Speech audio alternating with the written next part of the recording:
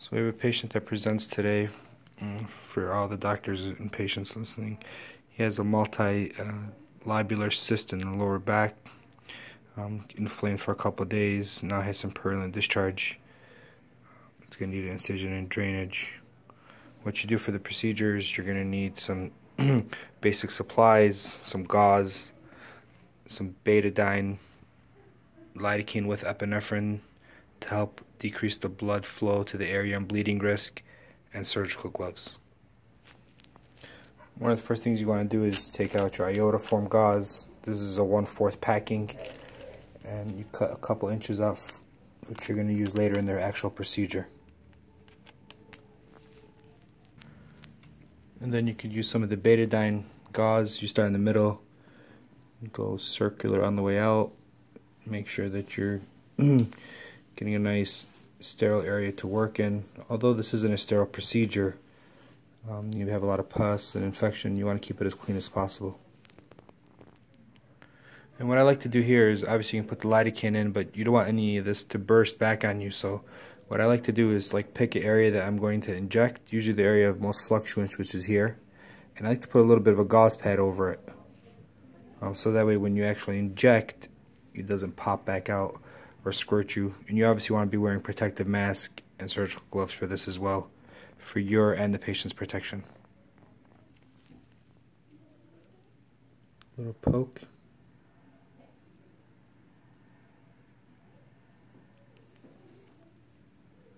You okay? Mm-hmm.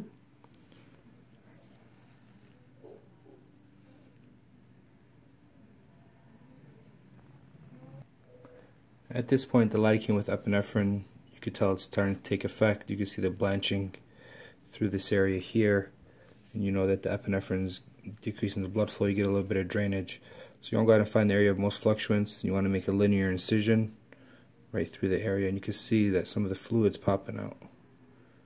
And once you start cutting into this thing, you can just see the infection. You want to cut over the area of fluctuance, straight through, and have your gauze ready, and then you can express the actual infection out.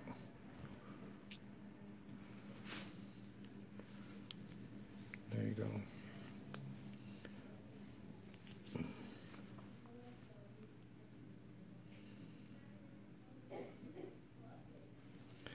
And you can see that this discharge here seems more like sebaceous cyst, infected fat tissue, while here it looks more as actual pustular infection from an ingrown follicle.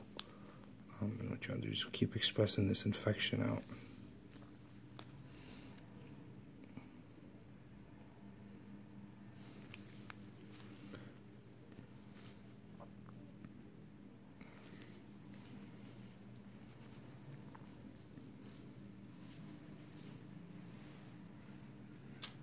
Make sure you have plenty of gauze. Keep the infection coming out.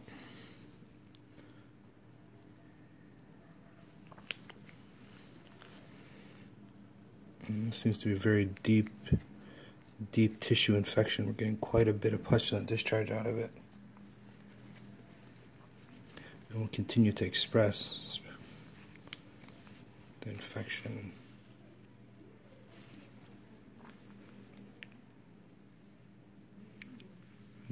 You okay? It hurts a bit. Hurts a little bit, yeah.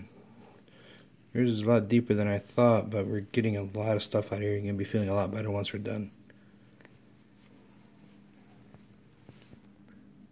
Once you've got most of the infection out, as you can, sometimes you go in there and probe a little bit and see what other kinds of infection you can get out. Also, you want to make sure that you clean up and pop any of the actual abscess. And this looks relatively clean. You want to probe through here. There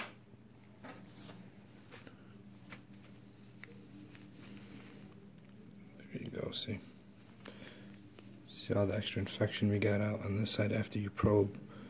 You break up some more of the tissue under. This is all cleaned out here from all that pus and infected hair follicle. And this infected sebaceous cyst is pretty well all cleaned out. You want to go around the edges, make sure there's nothing else in there. See that?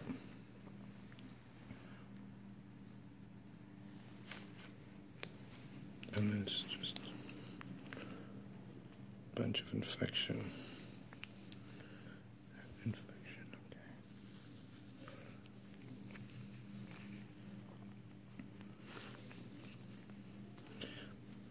Okay.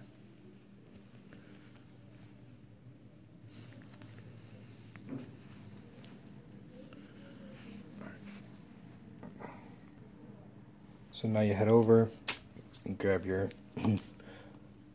1/4 gauze dressing, and you want to actually pack this to make sure that the wound doesn't close and it has a way to keep on draining for the next couple of days.